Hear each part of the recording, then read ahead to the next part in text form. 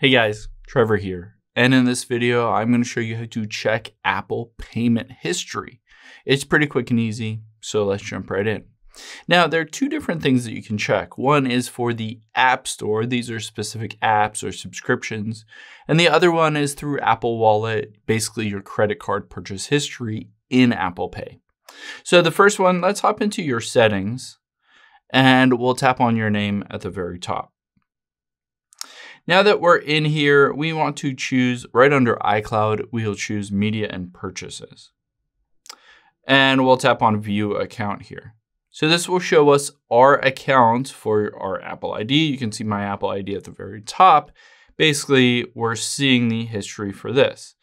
And if I scroll down, I can tap on Purchase History. This will, at the very top, show the last 90 days and only paid for apps or subscriptions. So you can see Apple One, Disney Plus, CapCut on here, all these different ones. I can, of course, tap on where it says last 90 days.